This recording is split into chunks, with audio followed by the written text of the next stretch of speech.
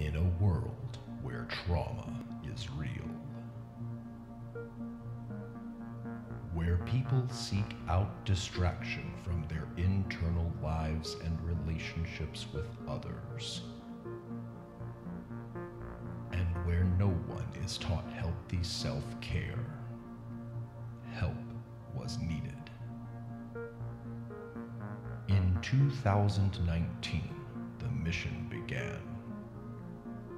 Find a way to help people understand and better their mental health. Seek out ways to explore relationships and how they work. Fight against the stigmas that surround counseling and therapy. And, most importantly, do all of that so you don't have to be a therapist to understand it. Hey everybody. Welcome to Season 2 of Therapist Theater. I'm your host, Josh Treese. I'm a practicing therapist in Music City, USA, and every week a guest therapist, counselor, or social worker joins me here in the theater to talk about a movie that we've seen and what relationships or mental health issues it highlights. Today's guest in the theater is Janeen Herskovitz.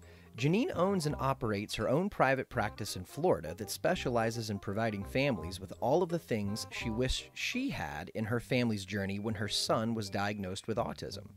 She also hosts her own podcast called Autism Blueprint, where she uses her personal experiences as a mom and expertise as a psychotherapist to help Spectrum families. Thanks so much for downloading today's show. Make sure you subscribe so you don't miss any future episodes, and while you're doing that, help other people find the show by giving it a 5-star rating and writing a review for it in the podcast app. We came over to sit. That's what people do when tragedy strikes. They come over and dim the lights, raise the curtain, and start the previews. Welcome to the theater.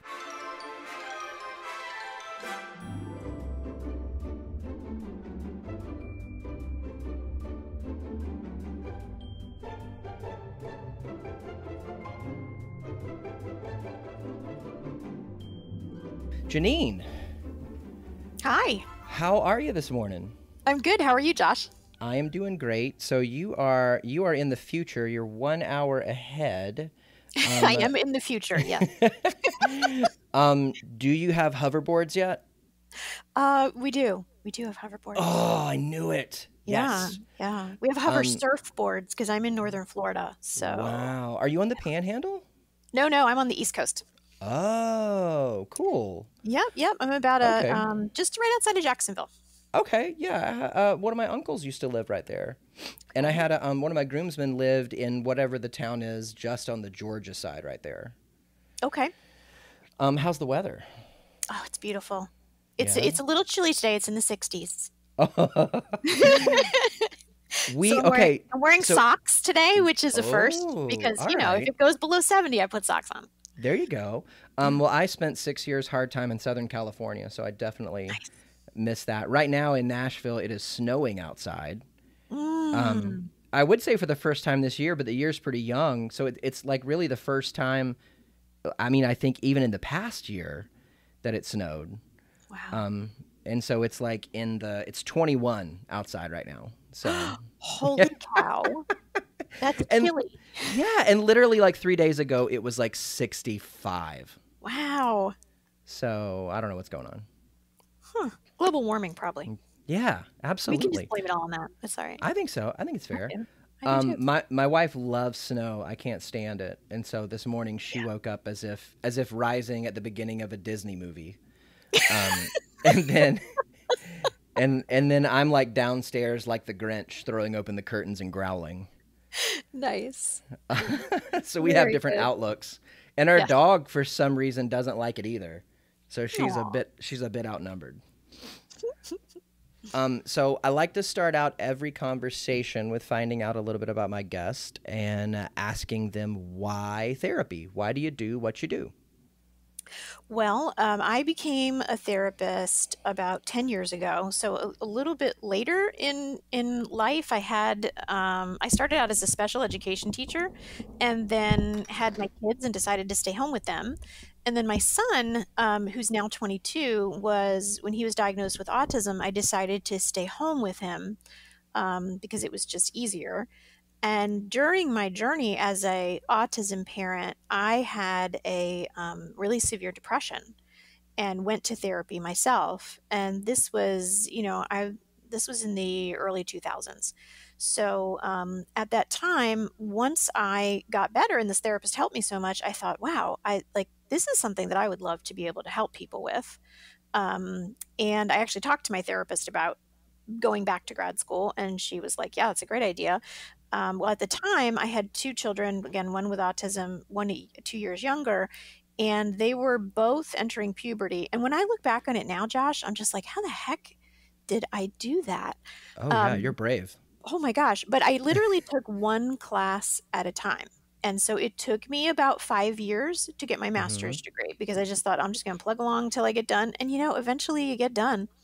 And I did, and I had the opportunity to have an office in my son's doctor, who's a functional medicine doctor, had space in her office, and I just saw this gap in the autism and special needs world. There was all this therapy for the children, but not a lot of support for the parents. So that became my instant niche, is working with autism families to help them kind of navigate the mental health piece of the journey. Yeah, wow. Tell me, what's a functional needs doctor? A functional medicine doctor is a doctor that has additional training in how the body works, as far as you'd think they'd get that in med school, but Yeah. I guess what I mean is how the body metabolizes food and medicines and nutrients. And it's more of a looking at the body and seeing what does it make and what doesn't it make, and how to help it do a Okay. better job of doing that. So is it would they specialize a little more in nutrition? Yes, a lot more in Okay. nutrition, a lot more with using, using a combination of traditional pharmaceutical medications and then also supplementation, whether that be through diet or through supplements that you can take. Wow. And it's made a tremendous difference in my son's life and in my life. I had horrific chronic fatigue and thyroid disease and a whole bunch of other fun stuff the functional medicine doctor has really helped me with. So Wow. yeah, it's That's been wonderful. incredible. Yeah. I might need to find a functional medicine doctor. Yeah. So, so you have an office I guess, in addition to with the functional medicine doctor in the same suite? I'm actually we're separate, but in the same building. So I'm in Okay. the suite right next door to hers. It's a very humble little office. It's interesting because we're in Ponte Vedra, Florida, which is a beach community just next to Jacksonville Beach, and it's an upper middle class to upper Yeah. end of the spectrum as far as financially. But our little place, it's just a little ranch style house.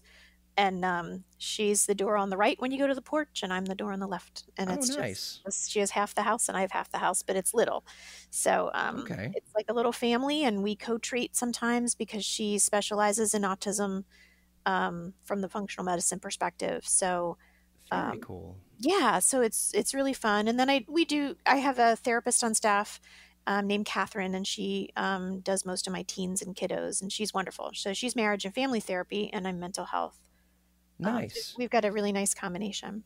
Yeah. I was going to ask if you ever partner with the functional medicine doctor, because it seems like that would be something very beneficial in one of the things that I'm learning as I get a chance to talk with social workers is that it seems like, in addition to potentially doing some counseling themselves, they also have a resourcing component. And so, it seems like, at least in my experience as a brother of a person with autism, the resourcing component is something that I'm always hungry for. And Yes. so I could imagine that other, folks would feel the same way. So I'm sure that, that it's super, super awesome being next to a person who helps you so much. Yes. Yeah. And being able to It's point to great. them. Yeah. And it's just, it's a lot of fun just as a therapist to know that, if I have a client who is extra anxious this week than they were last week, I can check in with the doctor next door who I know treats that and let them know what's going on. And we can tweak the supplements or the medications that they're on without them having to make a whole other appointment. Wow, that's So cool. yeah, it's very cool. I love what I do. Huh. I feel like this is the beginning of a beautiful friendship because I am an MFT, graduated from grad school at the end of 17, and want to go on to a PhD at some point. That some point is not anytime soon, but some point. And the one idea that I've had for research so far was to, using attachment theory, try to develop interventions that would help grow, sustain, and improve the health of the attachments of a nuclear family living with a loved one with autism. Oh, that's brilliant. And to see if that helps them, relieve stress, deal better, to see if that just kind of helps with the, I don't want to say special, but I guess specific challenges that come with that particular setup. Oh, I've got goosebumps. I'm such a dork. I'm like, yes, I'm so excited that you're talking about this because it dawned on me a few years ago when I started working with autism families and their kids. And then I was also working with neurotypical kids who had been adopted. And the behaviors in the two were so aligned in so many ways. And I thought, gosh, would it be safe to say that kids with autism have a difficult time attaching due to the nature of the disability and the the difficulties with communication? Because attachment's all about child cries out, mom responds, right? In the simplest terms. And it's really hard to respond to a child that isn't communicating properly. Yeah, or quote unquote properly. Right, quote unquote properly. Exactly. Yeah. So my wife's brother, my brother-in-law, he and his wife just had a kid last April. And we went up to visit a couple of weeks after he was born, his kid, not her brother. And one of the things, it just seemed like he and his wife just took to parenting the easiest that I've ever seen anybody do it. Wow. And at some point, which is a facade. Like I said that to him, and he was like, "No, that's a facade. You're catching us at good times." But he said, he goes, "It's a lot easier than I thought it would be. Like when he cries, there's only 3 things it could be. He's either tired, he's either hungry, or he has to poop. Yeah. Or he is pooping, I guess. Yeah. But all of that comes from, at least on like a instinctual level, his son kind of knowing what it is that he wants, right, and doing the thing that gets him what he wants. Yes. And so with an individual with autism, it's not necessarily that way. I've oftentimes said that once Caleb became more verbal, he still had trouble communicating what was going on inside of him.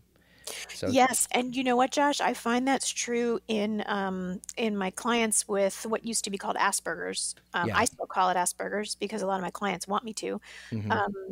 With those patients, sometimes they'll have plenty of verbal ability, but especially describing how they feel about something or what they think about something. It's not that they don't feel or think it; it's that they have trouble articulating it.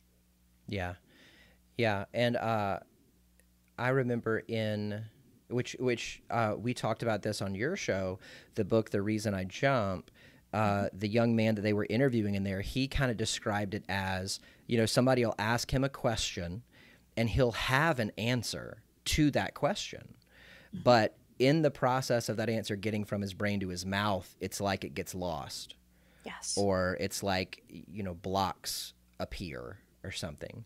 Yes, And I know yes. that a lot of times with my brother, my mom has said like, oh, well, you're so good at, helping him understand and getting answers out of him and all that. And I said, it's just because I don't give up. So if I ask him a question and, I can see he's thinking about it. And then if he gets distracted and says something different or gives me a line from a movie or something, I just ask him again. Yes. And I never ask him I try to never ask him out of frustration. I try to never, hey, we were talking about this, that, or the other, but just kind of like a gentle reminder, Yep. like the inflatable bumpers on a bowling alley. Just kind of, hey, a little more this way, a little more that way. This is, remember we were talking about this. Let's talk about, Ernest goes to camp in a second, but we're trying to figure out where we're going to go to lunch. Right. Kind of thing. Yep. Yeah. So I've been thinking, what would attachment therapy do for the family? Mm-hmm. Just because I know that, having, grown up with a family member, it does produce stresses that are a little bit unique. Very much so. Yes. Yes. Unique and sometimes feels like it's never ending. Yeah. Yeah. Well, because this is a person that you love. Right. So it's not like, being in high school and hating it and having a countdown, knowing, okay, in 4 years and 6 months, I'm out of here. Yes. It's, this is somebody that's in my life, and yeah, absolutely. I'm not trying to get away from them. I'm trying to figure out how I can help them live their life as well as how I can live my life and how we can do that together. Oh, and so right there, you just described exactly what I do in my office. Because I think that was the part that I had the most trouble with when my son was diagnosed. It was kind of like, we kept trying for a really long time to live the life that we planned to live in our minds, me and my husband, rather than going, okay, we've got a son that has these needs. How do we create a new normal? Yeah. Because this isn't it. And as hard as we try, it's not going to be what we thought. So there was a lot of grieving that had to go on. I felt like grieving the loss of a child that I started to get to know, because with my son, he was born in 97, and he, over the course of the first 2 years of his life, had milestones that he reached, waving goodbye, things like that, and then lost them, had some language and then lost it. So we watched him over the course of a year just deteriorate before our eyes. And so as a mom, you're like, something is wrong. Yeah. No one believes me, because that doesn't happen. Kids don't reach milestones in 1997, 98 and then lose them. Now we know that happens. Yeah. And a lot of times we look at autism to see if that's a culprit. And in our case, it was. And it wasn't. I'm finding out now, because my son has the ability to speak some, but also type. And we're finding out now that it's not like he lost the skills. He lost the ability to express the skills. So a lot of autism, what I'm finding out, is a lot of it's a movement disorder, in that the same way that they can't always get the words out that are in their heads, they can't always get their bodies to do what they want them to do. So a lot of times, if, say, my son is sitting in the bathtub and I say, okay, it's time to get out now, he knows it's time to get out now. And let me change that. I would never say to him, it's time to get out now, because he'd be like, okay, cool, it's time. But that didn't mean that I wanted him to stand up and get out. Sure. So I have to be specific with him and say, okay, it's time for you to stand up now, get out of the tub and dry off. Because a lot of times he's very literal. Yes. So even if I say that, if I say, come on, Ben, stand up, he knows he wants to stand up, but he can't get the message from his head to his legs so often. And so when I started, I learned this both from a typing instructor and from an OT, occupational therapist. When I say to him instead, okay, are you ready to get out now? And he says yes. And I say, okay, do you need some help? And he'll often say yes or no. And then I'll say, okay, bend your legs. Okay, now stand up. And so sometimes talking them through that. It's kind of like if I've got a pen sitting on the table and you say, okay, Janeen, take this piece of paper and write your name. I know by default that means my hand has to reach for the pen. It has to press all of the steps in between. Yeah. all of that stuff. But sometimes in people with autism, that either doesn't happen or then they want it to happen and it's not happening. So sometimes talk them through. It almost seems like it's a disorder involving connections. It's absolutely that. Yes. As if, like, you know, it's tough to connect with my emotions. It's tough to connect with my thoughts. It's tough to have the connection run between my heart and my mouth, my brain and my mouth, and my brain and my body parts, you know. Mm-hmm. And I mean, we know from research, we know from experience, it's tough for them to sometimes make personal connections, relationships. That's right. Yep. Because all of those skills that you just mentioned are required to have a successful relationship. Yeah. And also, I mean, so many times, and I don't know if this is specific to America where we are, but so many times, you know, we build relationships on these cues that we receive from another person that are oftentimes nonverbal, body language, facial expression, voice tone, things like that, that individuals with autism have a tough time picking up on. Right. Exactly. Huh. Wow. Yeah. Are there any, I guess, maybe common issues that families come to you struggling to learn how to deal with? Yes. The one I see the most is I've got a new diagnosis and what do I do now? So first steps. Yeah, so first steps, but usually it's that person is sent to me by either the doctor next door or another doctor in the community that knows about me, because Gotcha. sometimes you don't even know what you don't know. And Yeah. I didn't know that was something that I would need help with, you know, as a new mom. So that's one area. The other is, you know, my kid is doing XYZ or not doing XYZ. How do I get him to stop? Mm-hmm. And once they get into my office and realize that we're not going to make them stop, but I can help them fix my kid, right? How often do we hear that? Yeah. It's, you know, so I hear a lot of that. And then also a lot of kiddos that have either extreme depression or extreme anxiety. So there's a lot of depression and anxiety that happens in autism spectrum patients. With the actual individual. With the individual, yes. Yeah. With the parents too. With the parents too. Yeah. I got to say, though, I mean, that makes the most sense to me, because if you, in your interior world, you know, are thinking through a message that you want to communicate, but you can't get it out. Mm-hmm. And as a result, people respond to you and treat you differently. Yes. You know, I could definitely see that. Like, I mean, I even remember, you know, to reference it again, the reason I jump, you know, one of the things that the young man said in that book was, you know, please, you know, I can see you getting frustrated when you're trying to talk to me. And then, you know, sometimes you'll give up on me and you'll just do something yourself to speed up the process. He goes, but that makes me feel worthless, and it makes me feel depressed. Yes. Because it feels like you don't believe in me. Yes, absolutely. So unfortunately, people on the autism spectrum sometimes get a double whammy of environment, that what you just described, experiences, and then also biochemistry. So I've learned from the functional medicine doctor that biochemically, sometimes the chemicals like serotonin or GABA or dopamine are not always in alignment or in balance. Some of them have difficulty detoxifying or methylating, they call it in functional medicine, which is your body's ability to take out the trash. Some of them have other illnesses, chronic constipation, sometimes chronic diarrhea, sometimes headaches and stomach aches that are kind of all interrelated to those connections just not being made well in the body. Oh, wow. Yeah. So it's, unfortunately, I'm also, fortunately I'm trained in EMDR therapy for post-traumatic stress disorder. And I did that because I started noticing that an inordinate amount of the parents and the kiddos had PTSD symptoms.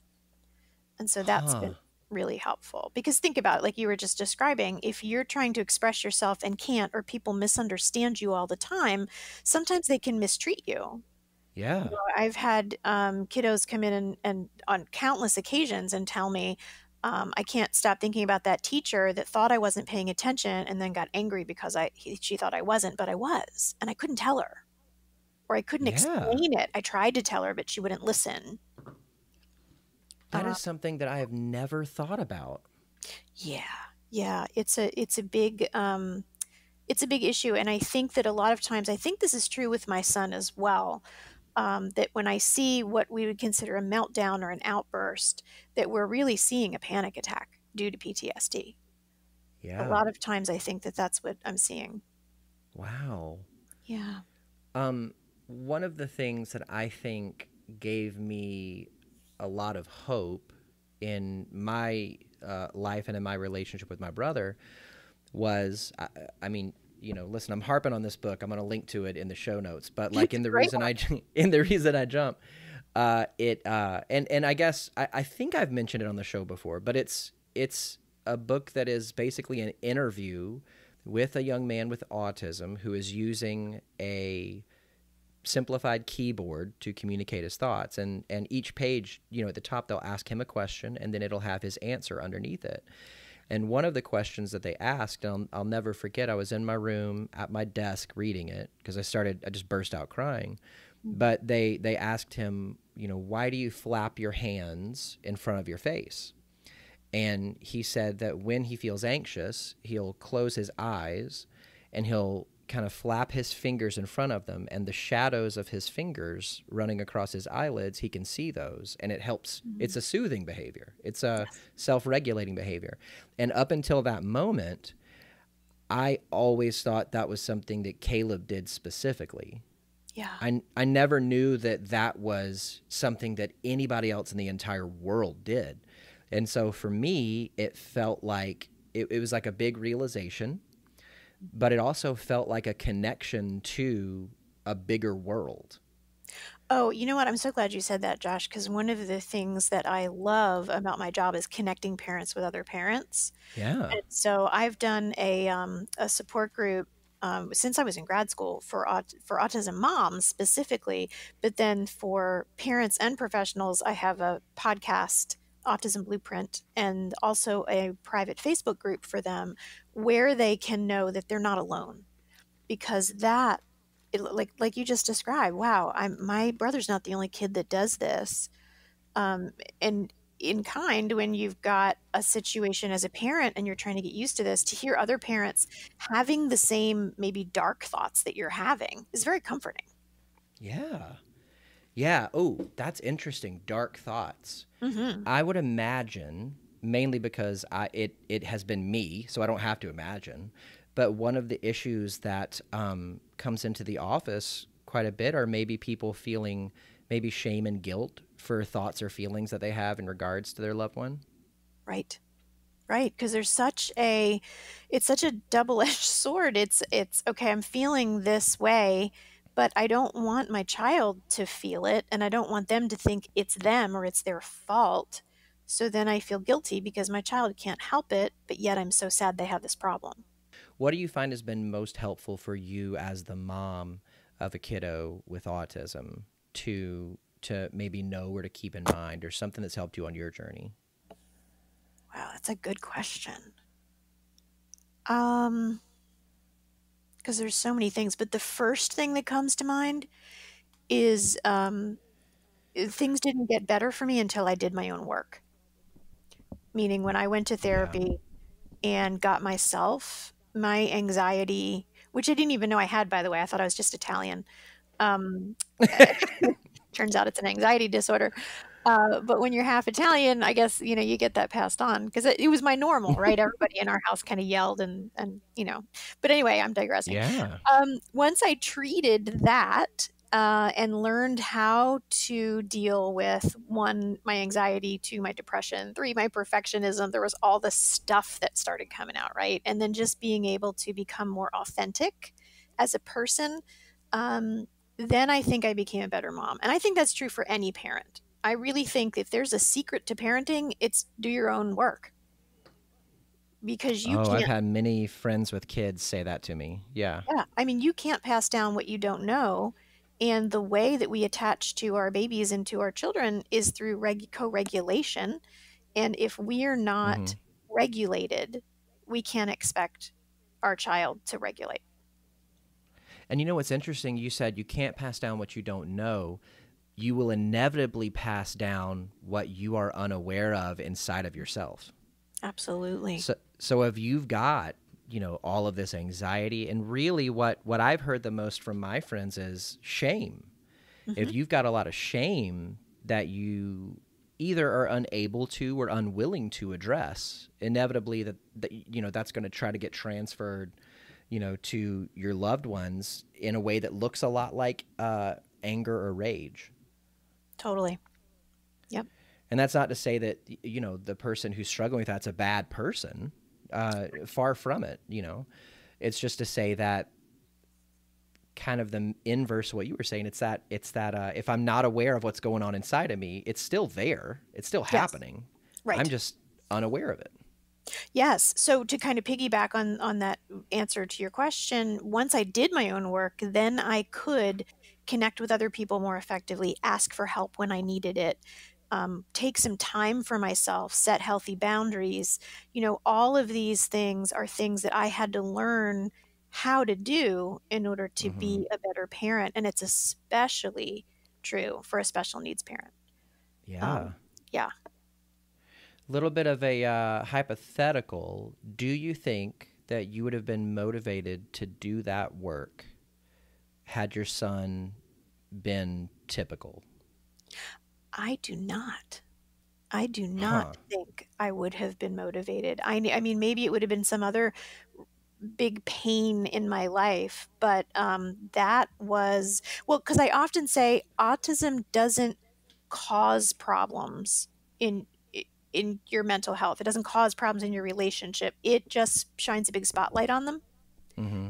They've already been there, or they're being brought to the surface. So when my husband and I started going downhill in our marriage, I was like, "Oh, it's the autism's fault. Like that's the problem." And it wasn't. It was these were the habits that we already had and the things that we already brought into the marriage. And now Yeah. it's just shining a big light on them because the stress is so Yeah. much. And So yeah, and I don't think that I would have worked as hard as I did to on myself if it weren't for that or some other stressor. yeah, in the MFT family systems world, we would look at the person like your son in this case, calling them the symptom bearer. So Yeah. oftentimes, a family will come in and they'll say, well, hey, if you can just fix this one person, then everything will be Right. great. But Yes. really what's happening is it's just, the issues that are happening, you know, I don't want to say that they're manifesting in the symptom bearer, but everybody is looking at them as kind of a scapegoat. Exactly. Um, Yep. and usually, 99 times out of 100, it's it's not a matter of working with the symptom bearer. If anything, it's almost like you're a detective and you talk to them to get more information to then look back at the bigger group and go, all right, guys, we're working on you here. Right. Um, was it a difficult journey to get to a place of gratitude Mm. for your son? That's very I personal. Please, I No, no, apologize if that's no, too. don't apologize. I'm an open book. In fact, anybody that listens to my podcast or has read my writing knows that I share like way too much about about my home life because I feel like if somebody can benefit from it, that just makes it feel like it's been worth experiencing for me. Mm-hmm. Um, but yeah, you know what I think it was is that when I realized the benefit of gratitude, and for me, it was like I started reading, the research on gratitude, right, or listening to Brene Brown speak, and I realized, okay, if I can kind of shift my thinking, I have a choice over what to focus on, and really, that's how I see gratitude. It's you can focus on what you don't have, or you can focus on what you have, Mm-hmm. and so that gratitude, that it was hard to get to, but once I realized I had to, then it was easy, if that makes sense. Mm-hmm. Because I think there's so much about my son that I absolutely love, that that is kind of part of his autism. It's interesting because a lot of people say, oh, we have to separate, that first person language, got to separate the autism from the person. And people with autism will say, no, most of the people I've talked to with autism, and the research bears this out too, by the way, will say, you can call me autistic. Like, that's fine. We don't have to do person with autism because this is part of who I am. It's become part of my identity.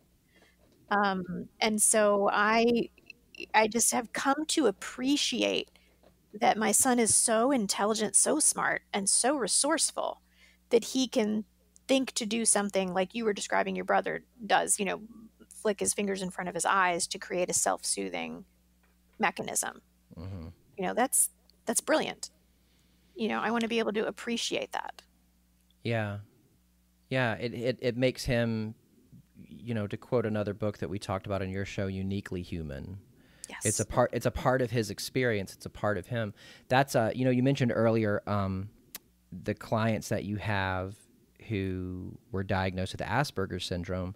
When they updated the DSM from the DSM-4, whatever the second part of it was, to the DSM-5, they removed Asperger's syndrome from it and just included it with, as a part of the autism spectrum. And I remember reading that a lot of people who had been diagnosed with Asperger's protested that.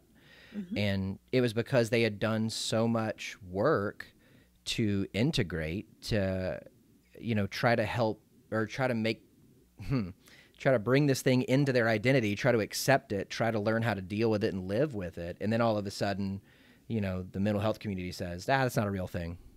Right.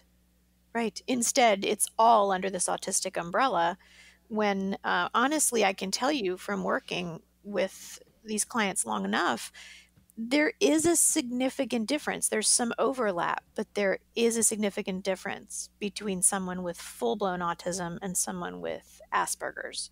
And I think it's more than just a severity level. Is there, if we're not thinking about it kind of a spectrum definition, is there a way to kind of maybe boil down those differences instead of just high functioning, low functioning? Yeah, that's a great question. I see it less of a spectrum. So if you picture a spectrum kind of in a straight line where you've got lowest to highest, I think that's a really bad picture of what it is. I think it's more of a spider web. So it's more of like a web with things that overlie on top of it. And so a person might have difficulty in one area of the web of like, say, communicating verbally, right? Or maybe they can communicate better through sign language or through typing. But then there's this other part of the web that talks about expressing wants and needs that works really well. And another part that talks about expressing feelings and having relationships and reciprocal conversation, and that doesn't function at all. So you've got like all of these different areas, even within something as complex as language. Like we used to simplify it and go verbal, nonverbal. Is the person verbal? Is the person nonverbal? Well, it's not that easy. My son is extremely verbal. He talks all the time, usually scripts from TVs or scripts from TV shows or books. He'll use it to try to get his point across, but he definitely can speak. Now, can we have a conversation? Like sometimes we can, sometimes we can't. Sometimes it's all over the map. And then I have other friends who have children who cannot speak to communicate at all, but they communicate so eloquently through typing. Yeah. So it's kind of an all over the map kind of thing. So it's hard. But to answer your question about like Asperger's autism, the people that I've met that have qualified for Asperger's diagnoses, they function as far as daily life, holding down a job, going to school, things like that, really, really, really well. But on the outside, but the amount of energy it takes from them is tremendous. So almost like this is a terrible comparison, but I'm still going to make it. Almost like an introvert Hmm. Gaining their energy from solitude, spending it on social interaction, but just with, the majority of their life. Yeah. Yeah, that's a decent analogy. You taking it one step further back to what you said about connections, or like connections in the body and things like that. They're really good at kind of mimicking connection, masking like I'm having a connection with you, but they aren't Mm-hmm. actually experiencing that connection the way they're supposed to, ideally. But Huh. they can mask it, like and they might kind of come across as like maybe a little bit nerdy, or maybe a little bit, they might have these special interests, they call them, where they like to talk about the same things all the time. But really, it's just a way to be able to connect in a way that they're able to connect. You know what's so strange is that many of the things that we're talking about right now, you know, you can see in a neurotypical person at different stages of their development. So, Hmm. like when I was a youth pastor working with middle school students, I had a volunteer who came to a field day, kind of games day that we did. And, we were playing this one game where the students and volunteers would lie on their stomach on the grass and face one way, and I would stand behind them, and I had these road cones. So it's kind of like musical chairs where you had 5 cones at first. You had one less than every person. You'd put them in different spots, and then when you tweeted a whistle, they had to run and grab a cone, or else you were out. So this volunteer was playing it with the kids, and she ran for a cone, a kid ran for a cone, and either she got it or the kid, I can't remember who got it, but in the weeks following, every Sunday, he would come up to her in the students' room and say, "Hey, remember that game that we did? Remember that game with the cones?" And she came up to me, one day and said, "Oh my gosh, it's all this kid will talk about is this game." Yeah. And I said, "Well, yeah, you're like a woman in her mid to late 20s, and he's a middle school boy, and he has no frame of reference for what you talk about or Yes. what you like or anything. And so the only shared experience he has with you is that game. Right. So he's just trying to make a connection with you based on the one thing that he knows you have in common." Yes. So Absolutely. like, yeah, so like, a great way to move forward with that is to either create another shared experience, like, go over to the Nintendos and play Mario Kart with him, or sit down and ask him about what he does at school or what he likes to do once he gets home, or what TV show he watches. Like, just lead him into a further relationship. And I Right. think that so many things we're talking about, we can see in typical people just in different places along their journey, instead of kind of being collected in the present moment. Exactly. Yeah. And sometimes, like I've found with some clients, or parents have reported to me that if they've just brought it to their attention, hey, that's the third time that we've talked about that. We can talk about other things. Let me ask you about how your day was. You know what I mean? And kind Yeah. of direct them. And with a neurotypical middle schooler, you might say that once and they might go, "Oh, okay, got it. In future reference, I'll do this." But it's because of that connectivity problem. I think that people on the spectrum sometimes, we've been taught that like they need repetition. I don't Hmm. think it's the repetition for repetition's sake that they need. It's the gentle reminder. Yeah, it's those bumpers. Yeah, totally, totally. Wow. Well, let's transition into talking about a movie. Cool. So what movie did you bring for us to talk about today? So I brought Lars and the Real Girl. Lars and the Real Girl. When you mentioned this movie, I'd only seen it one time before Mhm. watching it to prepare for today. And the one time that I saw it, which was many years before grad school, many years before going to my own therapy, like I had a very different response than watching it this time. Um, Interesting. yeah, I think I would put it in the same category as watching things like Step Brothers, or I even had kind of a similar experience post grad school. Parks and Recreation is one of my favorite shows ever. Mhm. But at some point in grad school, like a page got turned, and the character of Andy Dwyer, I started having a tough time with.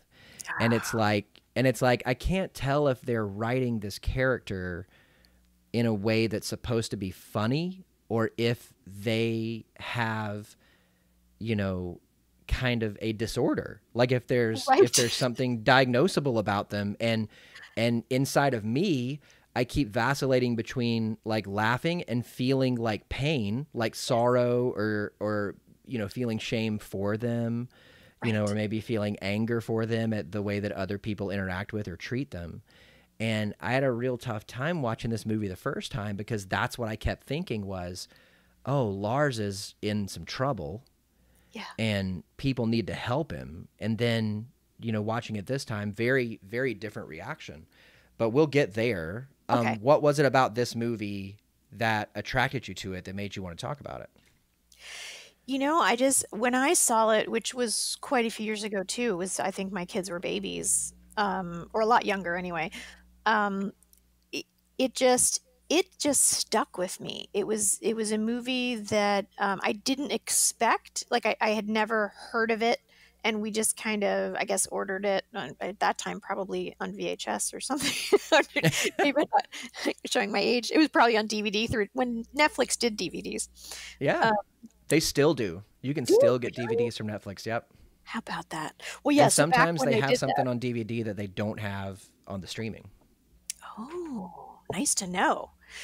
Yeah, so this is just one of those movies where I was like, oh, it looks interesting. Let's give it a try. And I was just so pleasantly surprised by it, because I think because of the way it made me feel, I was surprised at the way that I felt, which was more of a uplifted. Like what I love most about this movie is that what I took away was community is so important. And because of the people that surrounded him in his time of need, he was able to heal.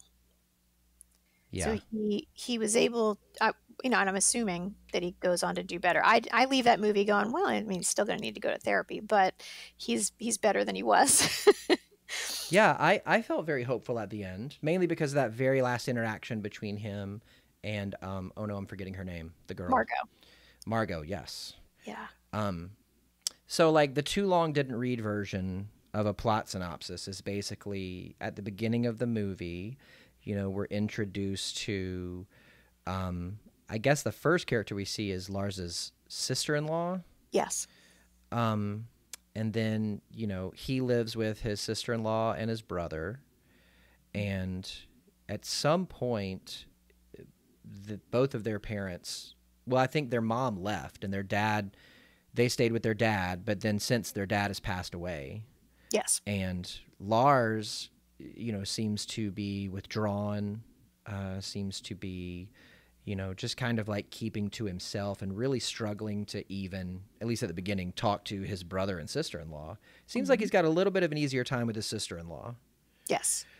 And I think that's because of the way she approaches him. So, you know, in watching this now, of course, you know, watching it then, I was like, oh, what a sweet movie. It made me really feel great. And this time, like as time went on and I started thinking about it and treating more autism families, I was like, this dude is definitely on the spectrum. Like I just think he is. And I think he probably would be an Asperger's type case, but there's little hints that tell you that there's always been something a little bit more unusual with Lars, because at one point the brother says, you know, that he left, and he apologizes to Lars and says, I'm so sorry that I left as quickly as I did. I couldn't wait to get out of the house, but I should have never left you alone with Dad. I should have known that would have been upsetting for you. And there was almost like this protection, you know. So you don't think that was like an overfunction? You think that was like an adaptation? I think it was a little of both. Okay. Yeah, because I think there's a real fine line between adaptation and overfunction. Because believe me, I overfunction every day for my son. Oh, yeah. And I know I do it, right? It's just easier sometimes than going through well, you can get your own apple juice and knowing it's going to take 15 minutes rather than 2 seconds. So yeah, and if you notice, I mean, he carries this blanket, this small piece of blanket that his mom made for him when she was pregnant, and she dies in giving birth to him. Is what happens. Okay. Yeah. Okay. It's I don't it's think I picked subtle. up on that. Yeah, Yeah. they weave it in and it's subtle, because later when he's I don't know if I'm jumping ahead, if that matters, but No, later you're good. when he's talking to the therapist and he starts talking about his girlfriend Bianca, he makes the story up that, well, Bianca's mom died giving birth to her, and she says, "Oh, just like you." And I think that's Oh. the only time that it's really mentioned, but there's little hints to it, like, "Oh, this is the blanket his mother," because he's leaving the brother's house at one point and says, "Do you have my blanket?" Yeah. And they have to go grab it, and they do it really quickly, like, "Oh my gosh, did we lose the blanket? Like, we have to give it back to him." So Yeah. there's these little things where you're like, for me, I just saw autism spectrum written all over it. Yeah, I think so. I think that I maybe had just imagined that his mom had left for some reason and his dad stayed. But that I do remember him, yeah, with the therapist now. So, I mean, kind of the meat of the story is he does have a job. Mhm. It's some kind of office job where he's in a cubicle, and his cubicle mate, he comes in one day, and it seems like it's not surprising that his cubicle mate is looking at somewhat sexually explicit content on his computer at work. Right. But in this particular day, he's looking at like sex dolls, Yeah. um, and Like kind of high-end ones too, not just yeah, like an inflatable. Yeah. yeah, like customizable, multiple thousands of dollars kind of thing. And he tells Lars about it, and it looks like in the moment Lars is kind of batting that away. Yeah. But then a giant wooden crate gets delivered to his home, Right. and and he has ordered one, Yep. and then begins to I guess interact with it Mhm. and expect others around him to interact with it as if she is a real person. Yes. Thus the name Which of the movie, Lars and the Real Girl. which is hilarious. I just think that first scene, it's almost like part of you doesn't want to laugh because he's really a troubled person, but it's hysterical when they cut to the scene at the dinner table. Lars gets his brother and sister-in-law all excited, like, I've got a girl I want to bring over, and they're like, "Oh my gosh, that's wonderful." And then they cut to this scene and they're all sitting at the dinner table, including, Bianca, the blow up doll. Um, and they're having this conversation as if she's real, but obviously she's not. And just the looks on their faces, it's a feeling for me as a parent that I like and am familiar with, in kind of laughing at the absurdity. You're not laughing at the person, but in my household, we do a lot of laughing. Mm-hmm. My husband he's a really funny person and he always has been, but he's able to kind of take our situation with my son and really bring a lot of humor to it. And sometimes they're jokes that, like, we would never share with anybody else because they're just too dark. But, we can have this very dark, biting sense of humor. And that scene at that dinner table just resonated with me so much. I was like, if I were going to write a movie, like, that's exactly what I would do. Like, you just have to laugh at the absurdity of it. So it's just Yeah. so well done, I think. I think that the closest that I could get to describing the first time that I watched the movie, my experience with it, is exactly the way that the brother like acts for the majority of the movie. Wow.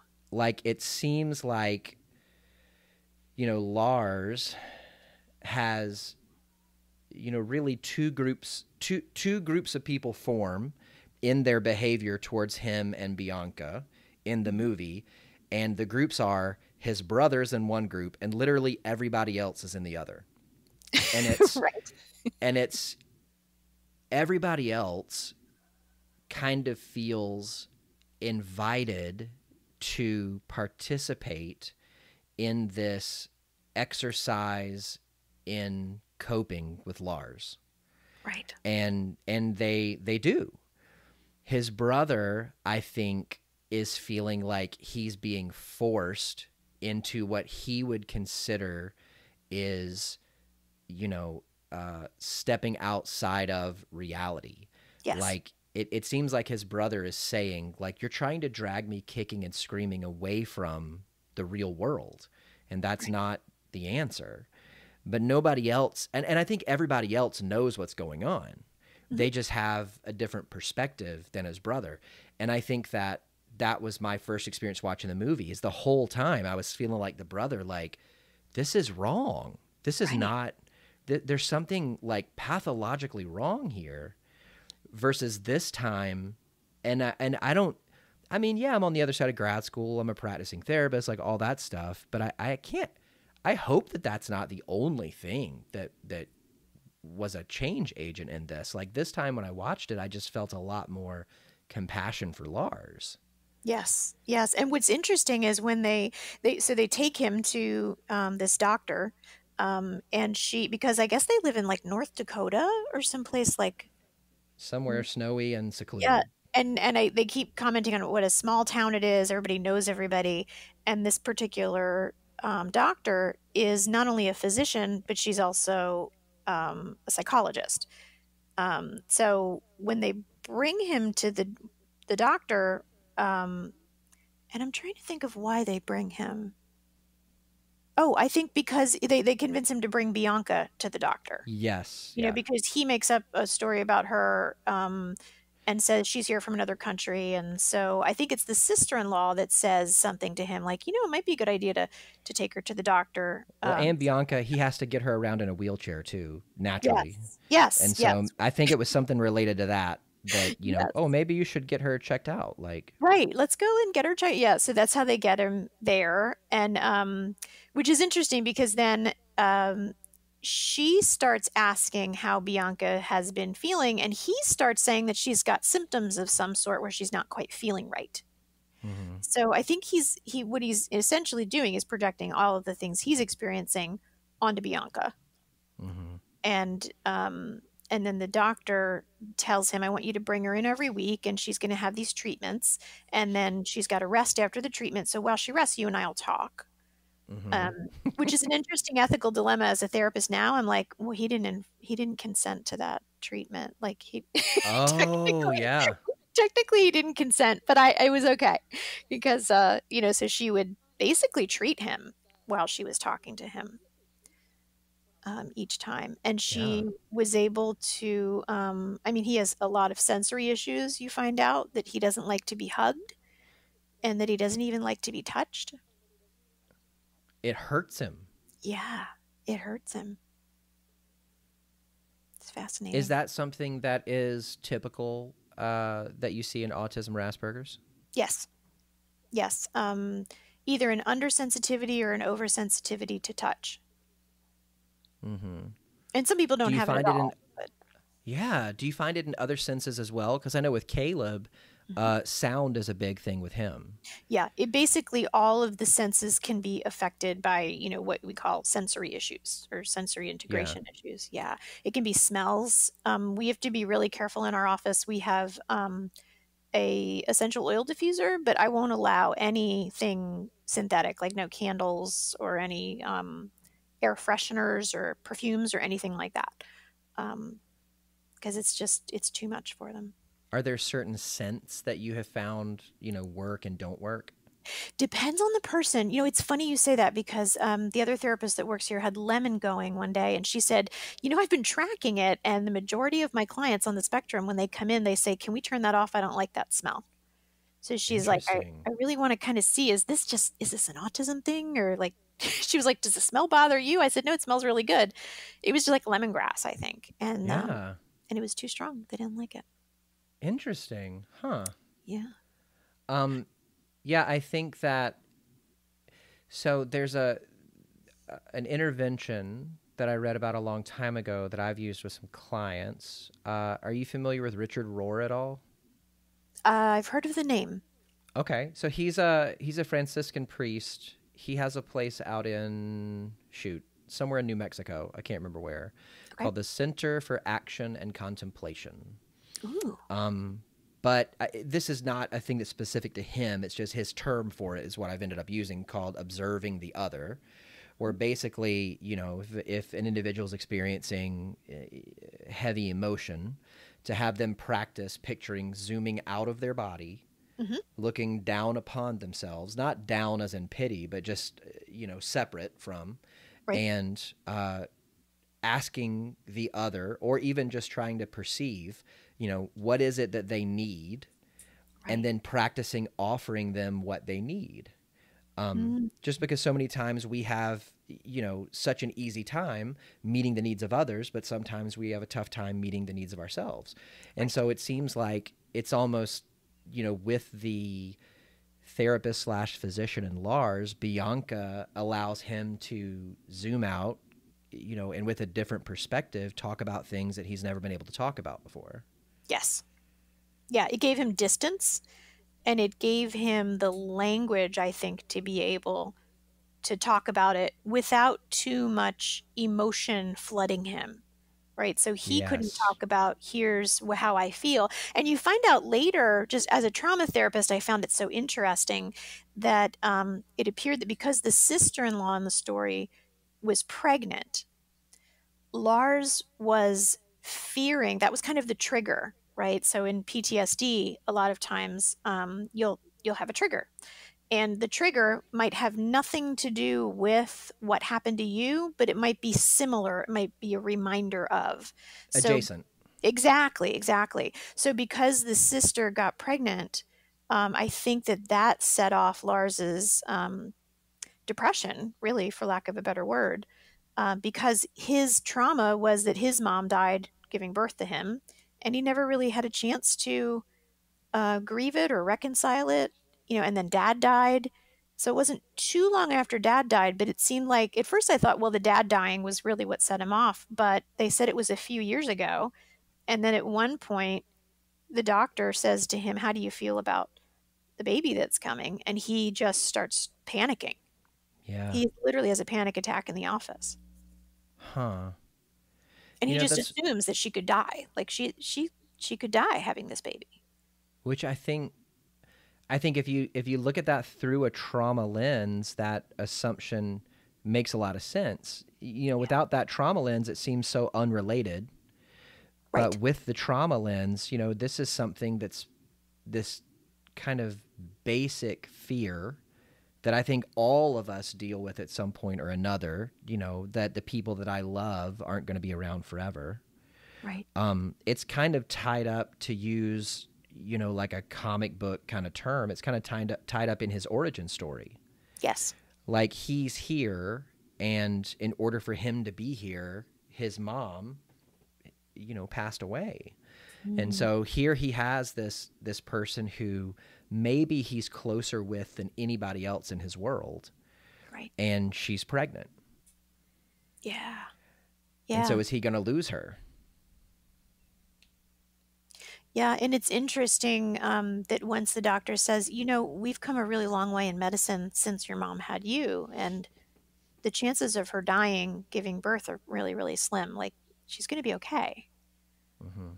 And it was kind of like a revelation to him, like, really? Like, but how can someone reassure you things are going to be okay if you can't express, or maybe don't even know what it is that's wrong? He just kind of starts avoiding the sister-in-law and the brother.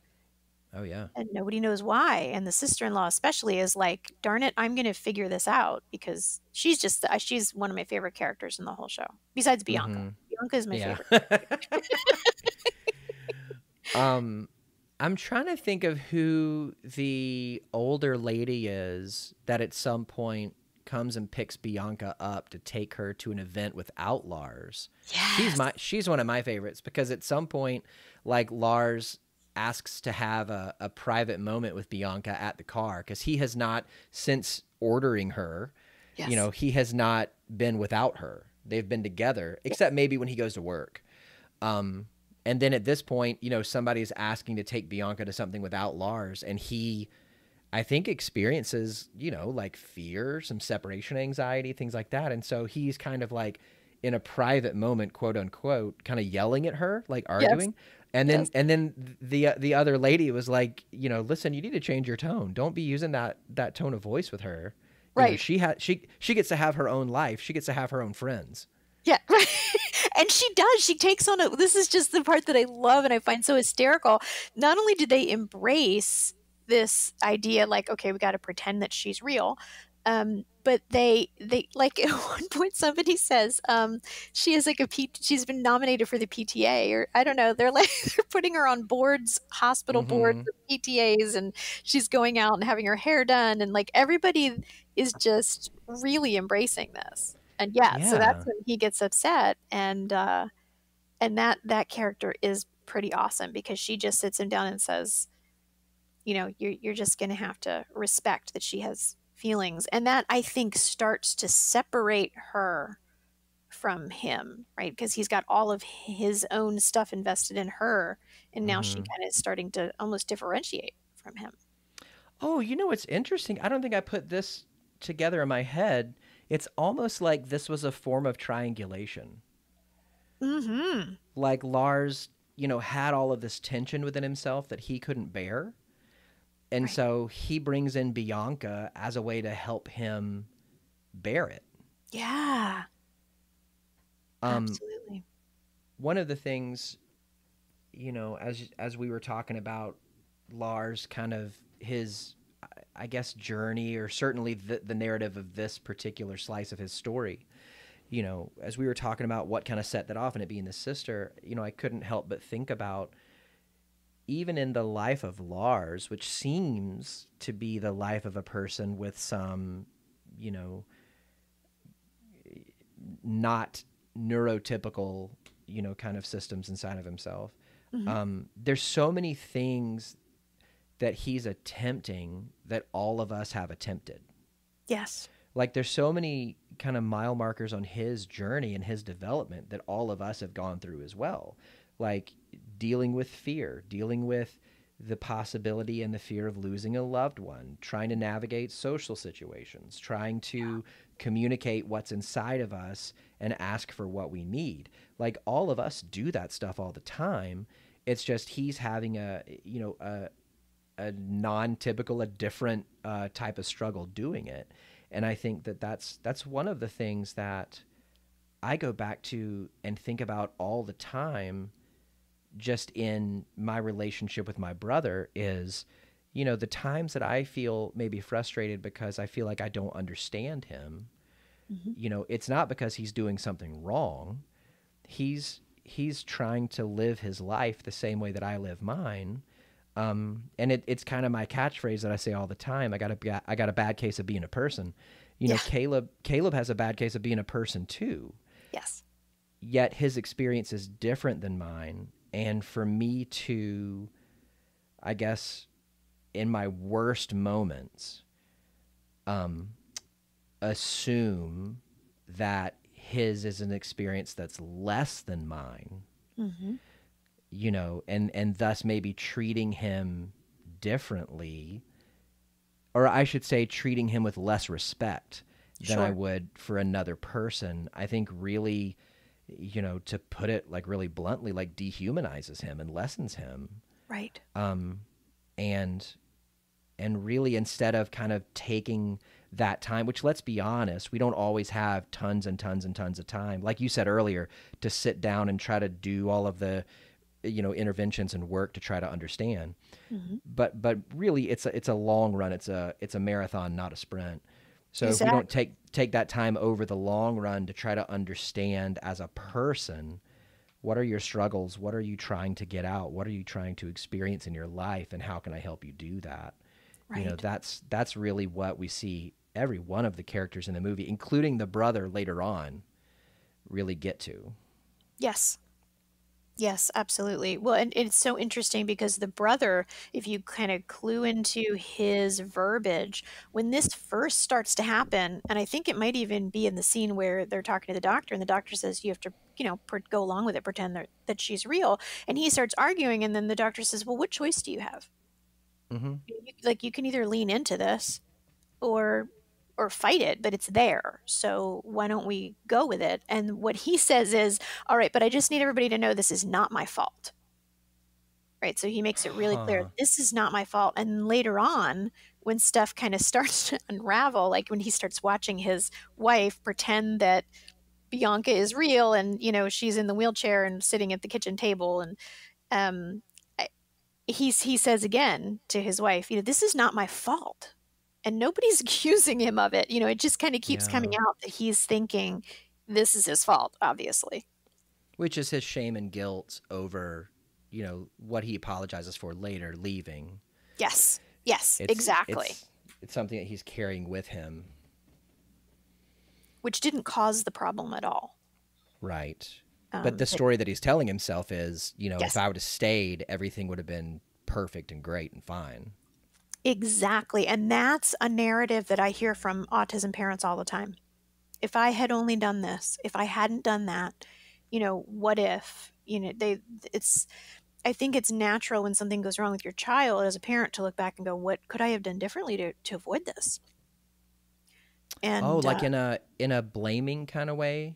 yeah, So are yeah, they like is it something like are they looking back at their past maybe before, pregnancy or something and saying, oh, you know, this is happening because I did this back then. right, Like right. do Like, they oh, do I had they a glass of wine before I knew the pregnancy test was positive. Did I cause this?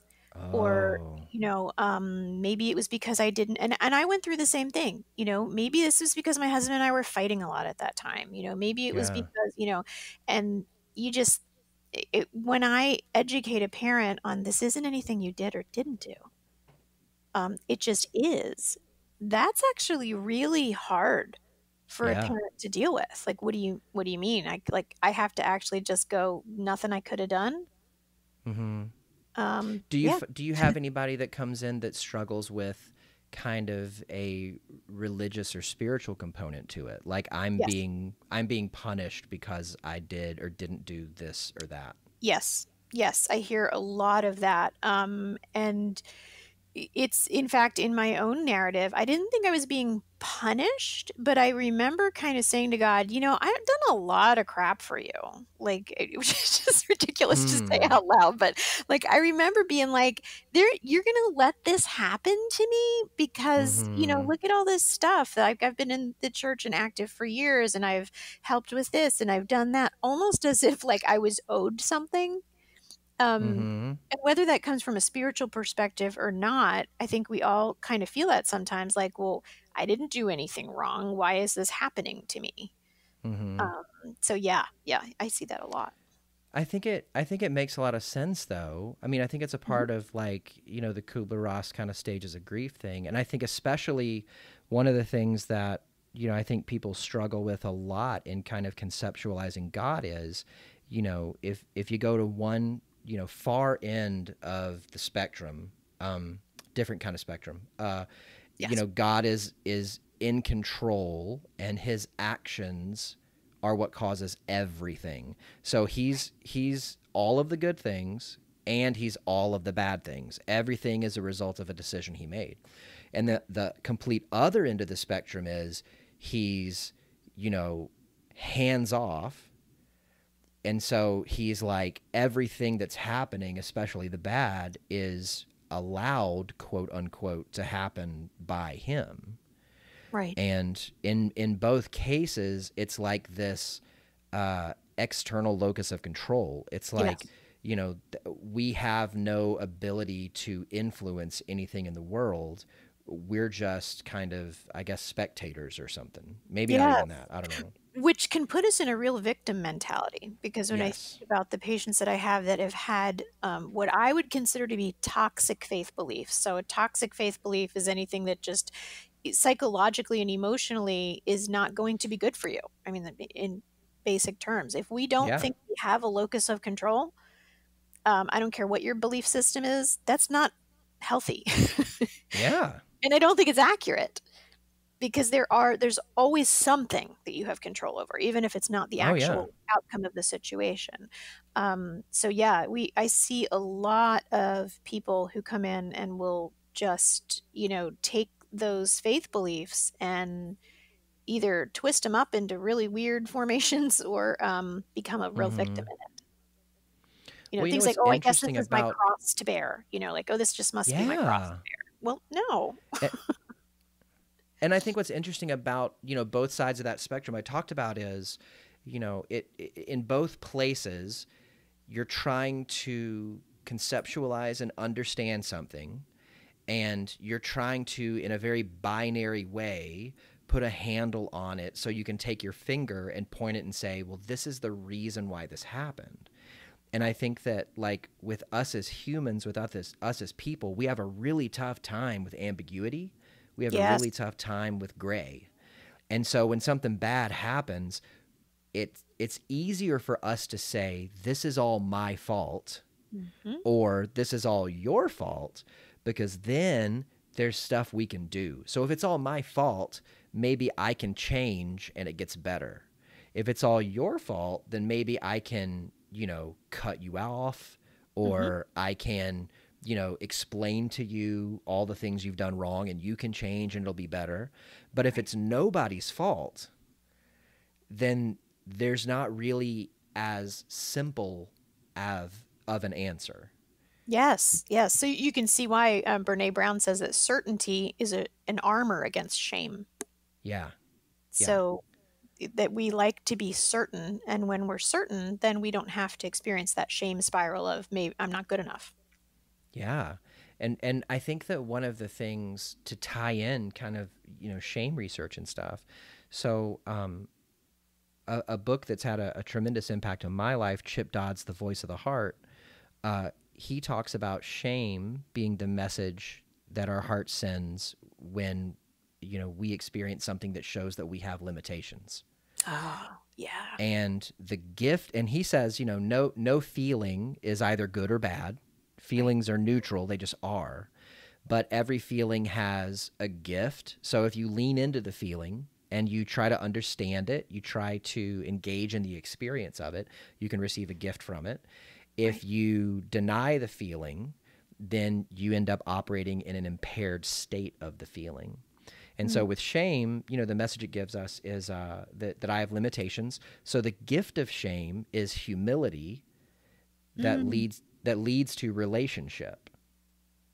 Wow. And so if, I can kind of like fight myself to sit in the gray, to sit in the ambiguity, to realize, okay, I have limitations, and in a really real, way, to talk about, both of our shared experience and a lot of your clients, to realize I have limitations in knowing how to deal with and help my loved one with autism.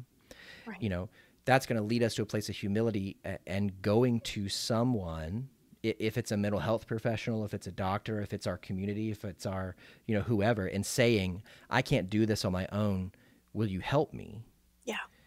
Versus the impairment of shame, which I had Chip on the show, last year and joked with him about this. We could have come up with a better name, is toxic shame. And toxic shame is that inner voice. I always tell my clients, if you're trying to tell the difference between healthy shame and toxic shame, just picture a hand. And if the hand is outstretched in an effort to take your hand to pull you along, that's healthy shame. If the hand is, formed into a finger that's wagging down at you, that's toxic shame. Right.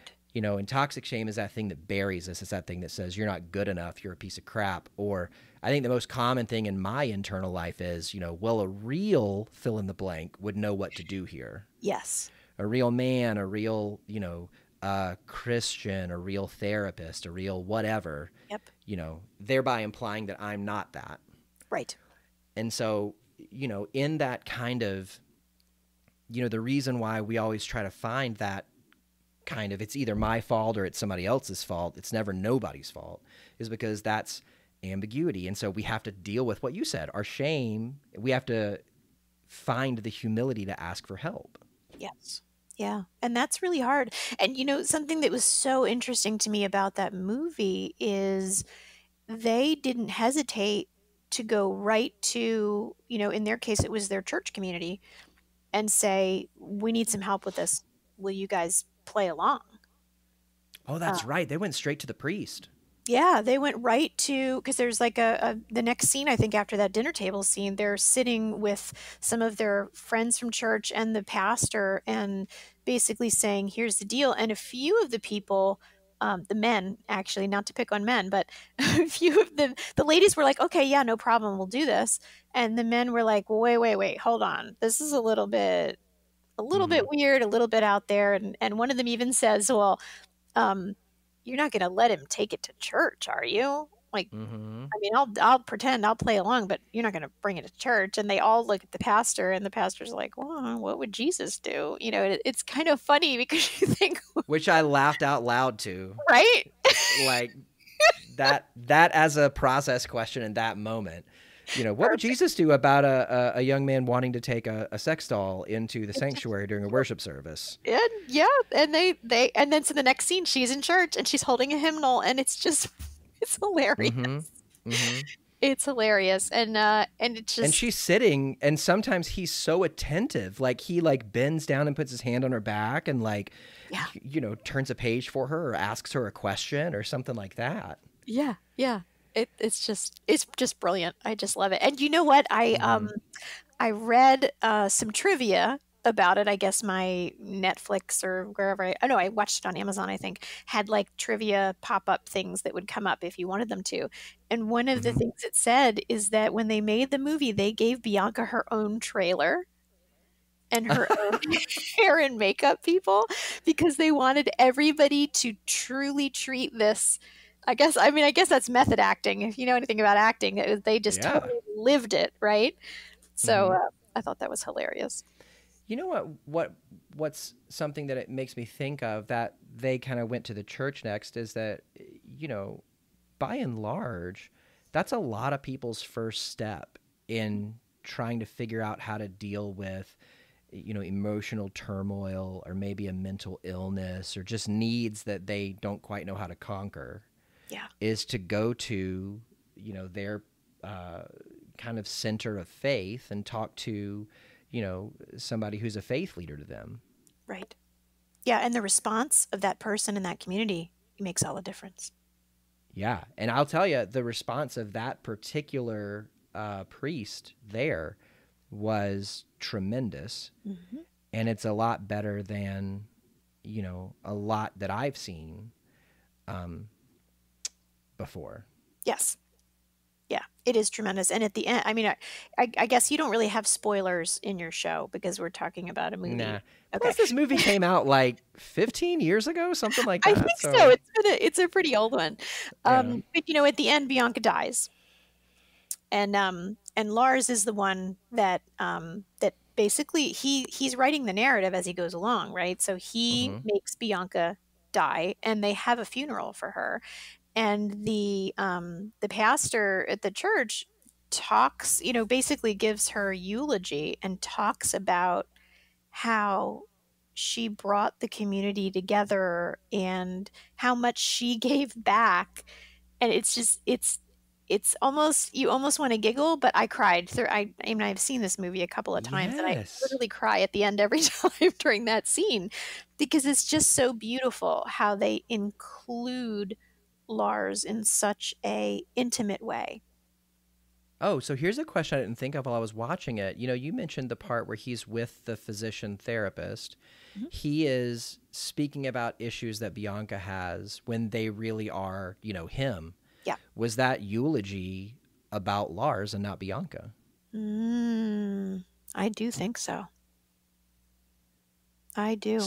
So in the same way that it gave Lars enough distance to, or I should say she, I'm sorry, Bianca, in the same way that she gave Lars the distance to be able to talk about these things safely, you know, was this kind of, you know, them using concepts and language that Lars has used in order to speak right back to him and say what he meant to them? Absolutely.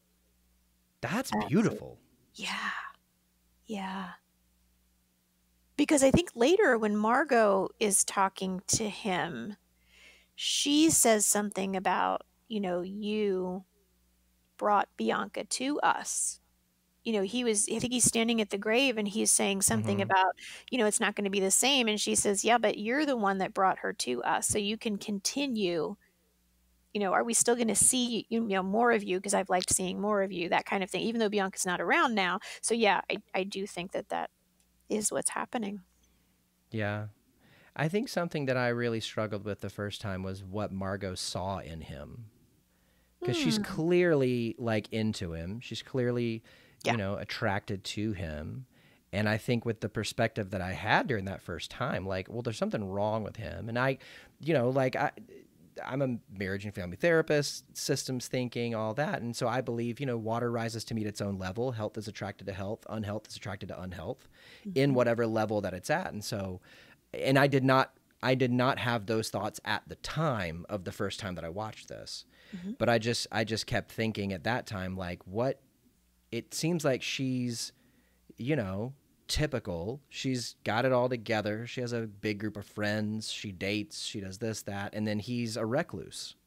So what is it that she, you know, but I think this time, especially if I'm considering his talk to the doctor and the eulogy, you know, as a vehicle by which he's able to both give and receive from his heart, I think it makes a lot more sense. Yeah. Well, and Margot, in my mind, was not 100% neurotypical. I found her a little bit neurodiverse, in that I think she saw in Lars aspects of that kind of herself. And I say that because she's a little bit socially awkward. I mean, she has friends and all of that, and that's, you know, but she's got this, this stuffed bear. That's right. Right? Which is like her Bianca. That's her blanket.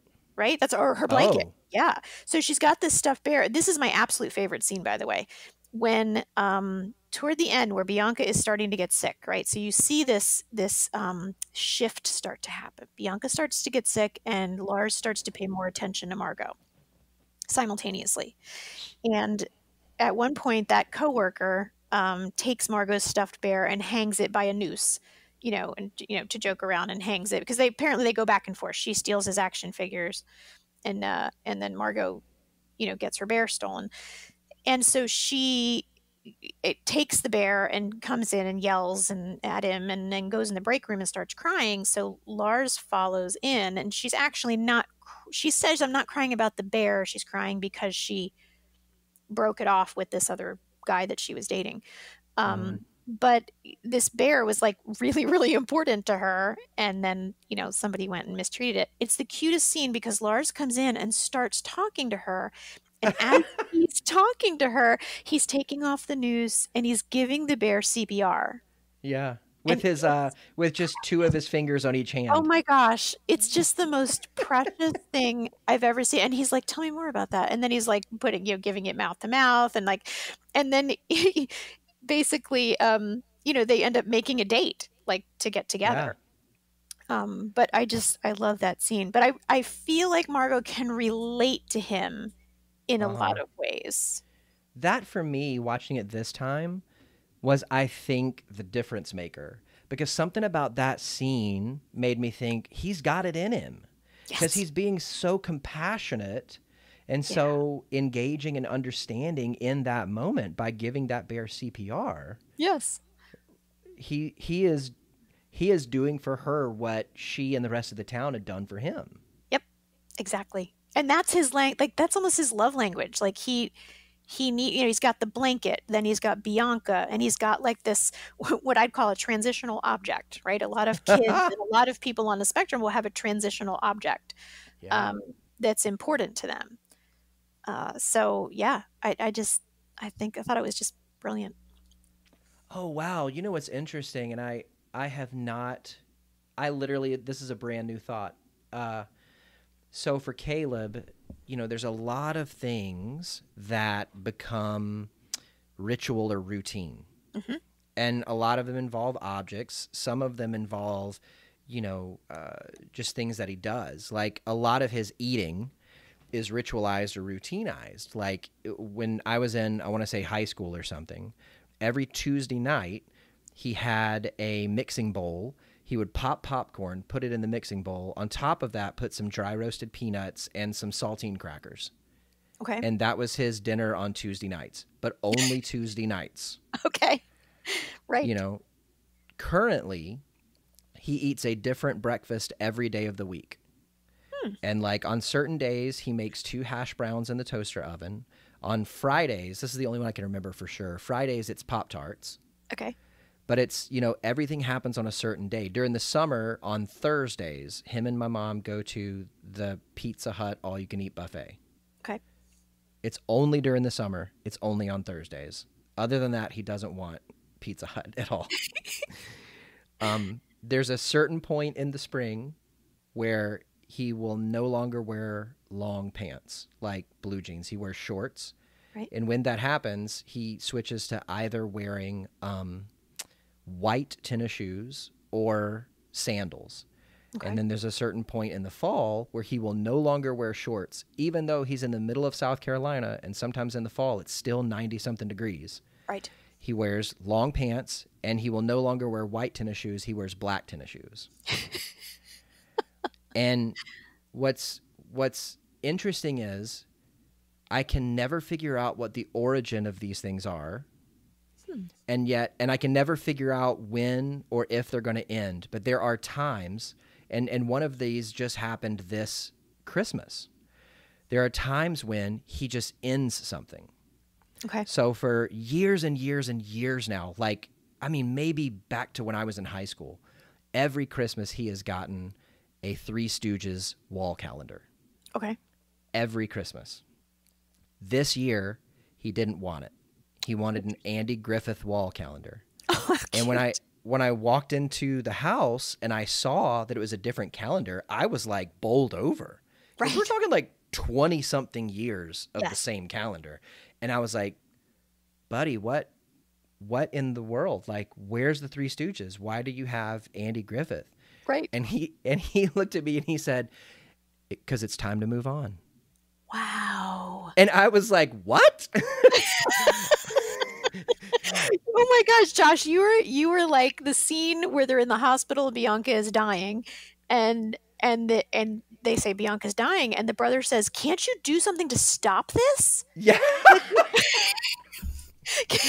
And I'm like, wait a minute, you didn't what you should be happy she's dying, but they're like, no, you can't let her die. Yeah. And the doctor's like, it's not me, Lars is doing it. Lars is calling all the shots. Like, Because it's become this like shared experience. It's almost like there was some kind of block in between the brother and Lars for so long, and Bianca helped move that block. Yep. And so the brother is thinking the only way for there to not be a block is for there to be a Bianca. Right. But what if he doesn't need it anymore? And then What if he he doesn't gets need it to anymore? decide that, which I love because so often, like I remember when my children were babies, my son would have a pacifier, for the longest time. And I was like, got to get rid of this, got to get rid of this. And you just, as a parent, are like, okay, when am I going to make this stage end? But if you follow your child's lead, they'll naturally progress, but when they're ready, not when you're ready. Yeah, and I think that's kind of like a connection that I'm making in my brain right now is maybe some of these things that are ritualized for Caleb, are things that he needs. Like Yes. you called it a transitional object. Maybe it's a transitional object or a transitional behavior. Yep. And when he's ready, he'll step away from it. Yes. Yep. And my son has done, similar things where if he's like in the middle of something, like if he's in the middle of watching a TV show or an episode of a TV show and he's been dying all day to go to the beach and I'm like, all right, buddy, we're ready to go. We have to wait until that entire, even though it's a scene or a movie he's seen a gazillion times. A million times. Still got to wait till it's over and the credits roll and then, okay, now I'm ready to go. But if as a parent, you're like, well, he shouldn't be doing that. He should be more flexible. And so I'm going to force this. You're going to be sorry that you did because I like to say my son advocates for himself, which sometimes means he kicks a hole in the wall or breaks something, but that's self-advocating. Not ideal, but he'll let you know. And you know what's funny is there's been things that similar to that I struggled with for a long time with my brother. Like, for instance, Caleb doesn't do future things. So if you ask him about something in the future, even if it's something he'll love, automatic no. So if you said, "Hey Caleb, in 3 months I'm going to take you to Disney World and I'm going to pay for everything." No, I don't want to go to Disney World. Absolutely not. And I think for the longest time I'm like, "No, but that's your favorite thing in the world. What are you talking about?" And what I realized was it's this struggle with the anxiety of having something in the future that maybe he can't quite like get his head around. Yes. That kind of future thinking. Yeah. Yeah. So I had to kind of learn to kind of meet him, you know, really where he's at. And one of the things that I love the most about my brother is that he has this like never ending heart to help people. And so, when I tell people about this, I oftentimes tell them that I have learned how to manipulate that, but it's not really manipulation.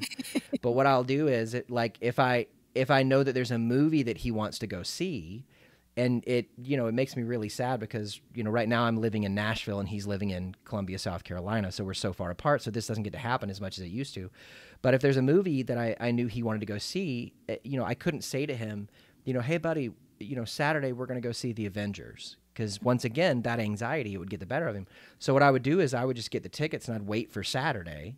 Yes. And then when it was time to go to the movie, I would oftentimes say like, Caleb, is it okay? Would you mind helping me? I need to go get something from somewhere. Would you come help me get that? And he would go, okay. And he would jump in the car. And then as soon as we got to the movie, he was excited. Interesting. Okay.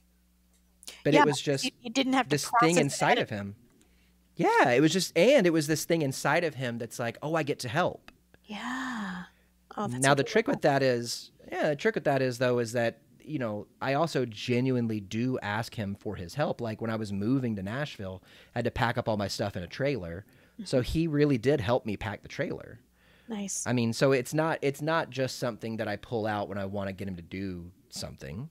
Yes. But it's something that I know he loves. And, sometimes in order to, I don't know, literally like give him something, I have to give it to him through an avenue that his heart is familiar with. Oh, I love the way you worded that. Yeah, his heart is familiar with. Absolutely. Yeah, so you have to go with it. I mean, you have to lean into it and do what works for him. Yeah, and I think that the brother ended up there with Bianca. Yes. And then struggled to get out of it. Yes, right? I mean, they all had to mourn, I think, at the funeral. They all had to kind of grieve Bianca's passing. Yeah. Is there anything else from the movie that sticks out to you or that bears mentioning? I think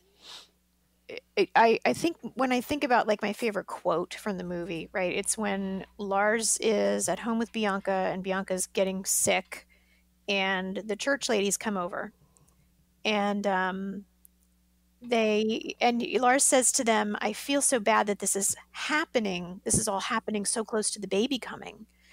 And one of the ladies says, that's how life is, Lars, everything at once. And then the other lady pipes in and says, we brought casseroles, which I think is adorable.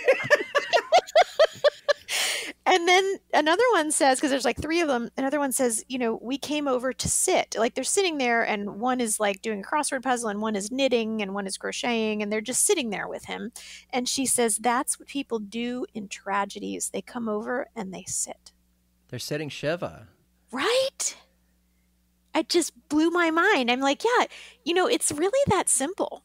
It's simple, but it's not easy to sit with someone in their pain. But really all we have to do is sit.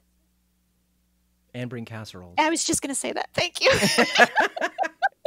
That's a T-shirt if I've ever seen one in my life. We brought casseroles. We brought casseroles. As a symbol of community and support. Yeah. I say all the time to the autism parents that are like newly diagnosed, I say, one of the hardest things about this is nobody brings casseroles. They don't. If your child's diagnosed with cancer, they bring casserole and they ask, how can I help take them to and from therapies? When your child's diagnosed with autism, they just go, okay. Yeah. Nobody brings casseroles. Yeah. You know what? I think the last book I read last year was Option B. Okay. Sheryl, I want to say Sandberg. She's like the COO of Facebook. Right. It was her and Adam Grant, which I'm coming to love like literally everything that Adam Grant does. Okay. He's a professor at Wharton. He's a, what does he call it? Occupational psychologist? Organizational psychologist. That's it. Got it. Where he like studies how teams work and how, they can work better. But this book was about grief because her husband had died suddenly while they were on vacation in Mexico, and she was left with 2 kids. And so it's all about her process of grieving. And she talked about in her life, one of the things that she really struggled with was a lot of times people want to offer support, but sometimes what they'll do is they'll say, "What can I do?" And then it puts the responsibility of figuring that out on the person who's grieving. Yes. Or who needs that support. And at best, they're experiencing decision fatigue. Yep. Because they've got to make all these decisions on how to proceed with their life. At worst, everything's blown up and they just have no idea what to do. Right. And so she said, the examples of times where people offered support and it was the most helpful was when somebody would call and say, "What do you want on your hamburger?" Yep. Because it's like the action's already happening and all you got to do is say no mayo, extra pickles or something like that. I'm doing it. So you just tell me how you want it done. Yeah. Yeah. So you don't have to weigh out all the options. You just receive. Absolutely. And that's what the casseroles are about. Exactly. But when it comes from a place of true, when it's truly about that person that's suffering, then that's easy to do. If it's about you, which we don't even realize we do, right? But all of us do it at some point where we're like, I want to make sure I'm the most helpful. I want other people to know I'm helping. Yeah. I'm trying to get esteem from this act, not just give. Exactly. Then it becomes about you, because I can't tell you how many times people have tried to quote unquote help us, and it's not about us at all. It's about something they want to do.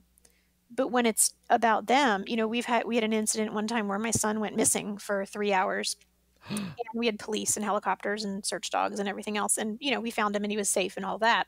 But the community, both my church community and my neighborhood, there were people who just dropped off food. One friend that came over and she called me and just said, "I'm picking up your daughter and she's going to stay at my house tonight," because we didn't know how this was going to end. Yeah. But it was that kind of love, really, that had the most impact. It was just amazing. Wow. I cannot imagine how scary that was. It's happened 3 times. But, oh, gosh. Yeah. And so, I mean, that's another kind of aspect with if you have what we call a runner or an eloper that can't necessarily keep themselves safe. If you're a therapist and a parent comes in and tells you my kid went missing 3 times and you don't understand it in the concept of autism, you could be calling Child Protective Services. Yeah. When you really shouldn't. Yeah. Wow. Yeah. So it's not necessarily due to neglect. It's sometimes the kid is faster and smarter than we are. Yeah.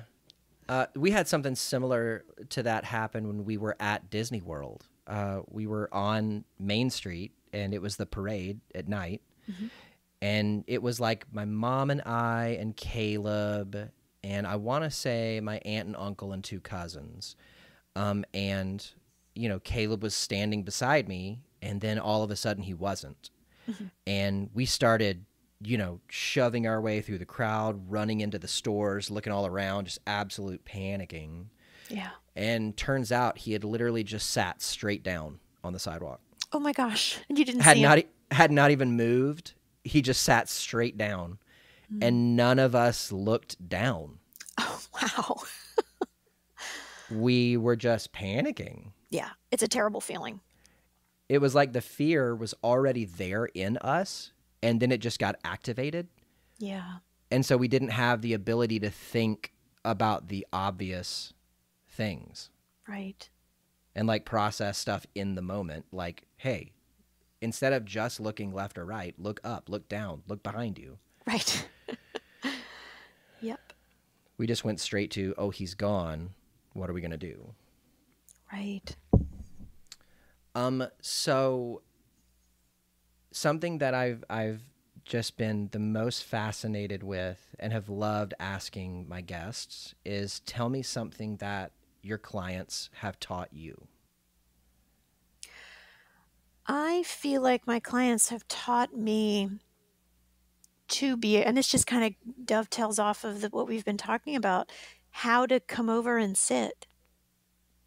Um, I'm such a problem solver and I'm so analytical, and I like to kind of dig in there and analyze and fix and make suggestions. But when you're a therapist, your job's not to fix, it's to sit. Sometimes it's to treat, right? So sometimes you're actively treating, but that aspect of holding space, I really feel like my patients have taught me how to do that without even realizing that they've taught me. Like if they knew that I didn't really know how to do that when I first started practicing, I'd be embarrassed to tell them that. But you're kind of, when you're first thrown into it, you're like, okay, I'm trained, but now what do I do? What does this look like? Now what? Yeah. So I just realized through trial and error, like the more that I would try to fix and offer suggestions and take away the pain, the more that pain wouldn't go away. And the more that I would just sit with and validate and hold space for, they figure it out on their own. It's not, I don't see myself as like this, I'm the expert and you're the person I'm going to tell these secrets to fix your life. It's, I'm going to equally be here with you and hold space. Yeah, that's something I've really struggled with too. And I think in the same way that you described yourself, I think I would say the same thing about myself. And I think something that I've realized is the times that I try to jump in and fix, it's sometimes because I'm feeling a tension inside of myself. Yep. Like in the moment, kind of person of the therapist type stuff. And so I think, well, if I can fix their problem, then I'll fix mine. Right. And I think at worst, it's when I forget that the client's capable and able. Yep. And so there's like an unconscious part of me that's thinking they can't do it. Right. And I need to do it. And so I kind of welcome and look for those reminders that, oh no, it's really good to believe in them. It's necessary. Yeah, absolutely. And kind of like going back to Lars, that's what that doctor did with him. Oh yeah, she had so much faith. Oh, she was so good. I loved her. So let's say that somebody was listening to our conversation today and they feel a real connection with you and they would love to see you as a client. How could they do that? Sure. So I am, there's two ways to get to me. It pretty much goes to the same place. You can get me at my website, puzzlepiececounseling.com, and I spell peace, P-E-A-C-E, Puzzle Piece Counseling. But if you type it in either way, it'll still go. I bought both domain names when I realized that cute play on words was actually going to be bad for my SEO. So I did buy both domain names. So Puzzle Piece Counseling, however you want to spell it, .com will go to me. And then my podcast is Autism Blueprint. So if you go to autismblueprint.com, I help parents and professionals. So yeah, that's how you can get me. And I'm sure that people need zero reason to come and check out your podcast, but just in case they did, I was a guest on it. Yes. You are. And that'll be coming out sometime in the future. It will be coming out soon, within the next couple of weeks. Oh, I love it. Yes. So definitely go check out Janeen's podcast because, and actually, so when we initially kind of exchanged emails and I told you I just recommended your podcast to my mom, she actually wrote me a text. Let's see, this is Monday, so this would have been like last Tuesday, saying how whatever episode had just come out she had listened to and that she loved. So, oh, how nice! Thank you for sharing that with me.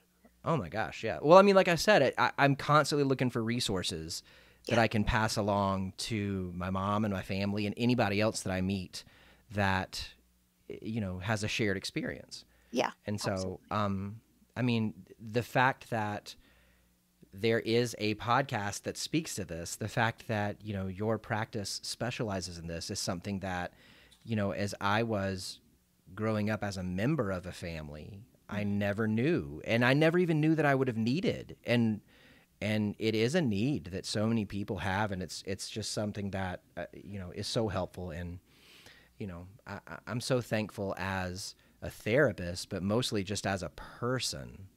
Thank you for doing what you do. It's so important. Oh, thank you for saying that. It's my pleasure. I really feel like it's what I was put on this earth to do. Well, that's just the best job that any of us can have. I mean, Right. that's great.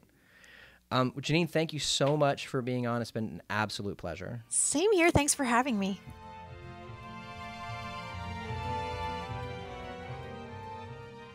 Hey, everybody, Josh here. I say this all the time, but I'm going to say it again. Just my favorite episode ever of the podcast. And a couple of reasons why. One is Janeen is just this treasure trove of helpful knowledge and empathy and compassion for people who are encountering and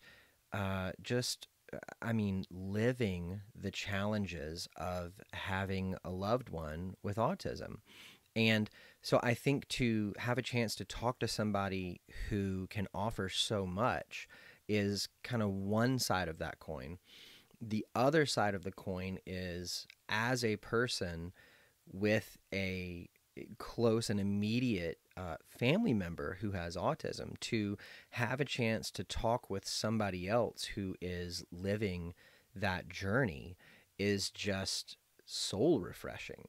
And I think that as I was kind of thinking through, what I wanted to say on this wrap up, I kind of really landed on that because I think it's the beauty of therapy. The beauty of therapy is getting to sit with somebody who not just hears what you're saying, but intently listens and tries to understand you in an effort to come alongside you and help you. And if that's the beauty of therapy, it's also the beauty of relationships which make up our lives. It's just to find those connections. It's to feel heard, to feel understood, to feel with, to be seen and to see. And I felt that as I had a chance to talk with her. And I'm looking forward, I said on the podcast, I think it's the beginning of a beautiful friendship. I'm looking forward to having many more conversations and learning a lot more from Janeen because she was just such a joy to have on. So make sure you check out Janeen's podcast, which is called Autism Blueprint. You can find a link to it in the show notes today, or you can search it on the podcast app or any other app where you get your podcasts. Absolutely phenomenal podcast. Even the episode that I'm a guest on. So make sure you check that out. Wanted to give another announcement. This will, of course, be the last episode of January. And we are staring down the barrel of February. So in February here in the Therapist Theater, it's going to be Love Month. And I think that I'm going to include a bunch of yous, and so you got to say it like that. February's Love Month here in the theater, and so for all 4 episodes that are going to be happening in February, we're going to be covering movies that center on relationships and love. It's something that I have wanted to do for a while and that I'm really looking forward to, and I think is going to be, on top of really interesting, I think it's going to be really helpful. That leads me to the third thing, which I think is the most exciting since February is Love Month. The very first episode of Therapist Theater that comes out in February is going to feature a guest that I love the most in the entire world. And that is the return of Leanne Treese to Therapist Theater. My wife, incredible social worker, incredible human. And I can't wait to have her back so that we can chat about a movie about love and relationships. And I thought that it would be a great episode and guest to have so that it's not just kind of talking with another person who is kind of giving me, like an objective perspective on relationships, but rather somebody I'm in relationship with, my primary attachment person, my actual person, my wife. So I don't think I've ever been as excited to have a guest on as I am to have her on, because I love her so much. So I'm really excited about that. Thanks so much for joining me in the theater. Let's raise the lights, lower the curtain, and say that for this week, the theater is closed.